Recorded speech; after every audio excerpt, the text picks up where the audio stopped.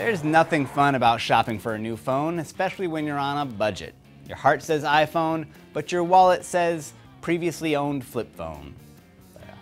So if you find yourself looking at low-cost phones you know nothing about, just know that it's a dangerous position to be in, and thankfully CNET can help you spot the duds. I'm Donald Bell, and in this Top 5 we're counting down the top 5 cell phones to avoid for 2013, ranked by CNET Associate Editor Lynn Law.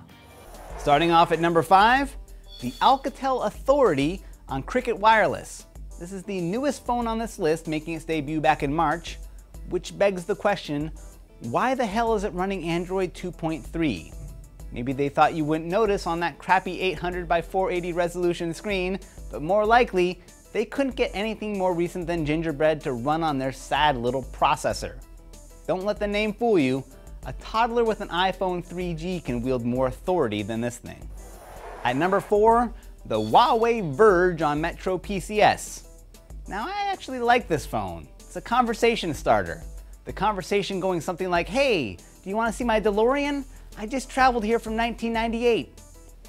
Seriously, it looks like you mugged someone's grandma and took her phone. That said, I am cheap, and $49 with no contract sounds like a pretty good deal. If I ever needed a phone to smuggle into prison or organize a meth lab, the Huawei Verge is at the top of my list. I can't say the same for number 3, the Pantech Hotshot on Verizon. This guy's a holdover from last year's list, but people are still buying it. So let's go over this again.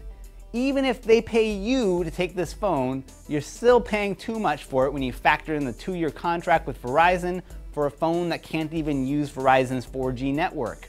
The processor is ancient, the operating system is this weird proprietary thing that's void of any app that you might want, and the screen, aside from being laggy and sometimes totally unresponsive, has a resolution lower than the first Apple Newton. This thing is a disaster, and we're only halfway through the list. Coming in at number 2, the ZTE Anthem 4G on Metro PCS. If the thought of a no-contract 4G Android phone for $200 sounds too good to be true, you're right. The spoiler here is that the whole thing is bottlenecked by a slow 1.2 GHz processor and 512 megabytes of RAM. So it might be 4G coming to the phone, but the overall speed is still stuck in 2010. And so is its operating system. Here's another recently released phone that's still running Gingerbread. On the upside, it does come pre-installed with Kung Fu Panda 2. You can tell your kids it's Star Wars Episode 7 if you want, since they'll be wincing at that 800 by 480 resolution screen. Now before we get to our number 1 worst phone of 2013, let's remind ourselves what good phones look like. Our current top pick over at CNET's list of the best 5 phones is the Samsung Galaxy S4. $200 on contract, available everywhere, stunning screen, and it runs the latest greatest version of Android. Instead of Kung Fu Panda 2, this thing comes with dignity. Alright, and now for the number 1 phone of 2013 that you should avoid like the plague, the ZTE Groove on Cricket Wireless. When we first got this phone, we assumed that it was one of those slide-out keyboard deals, but no. Turns out that this phone is just big and ugly.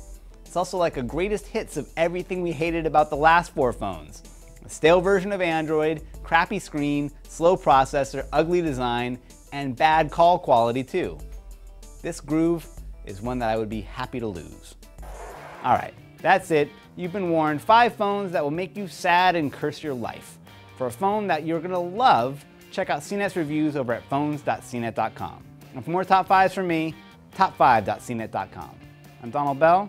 Thanks for watching.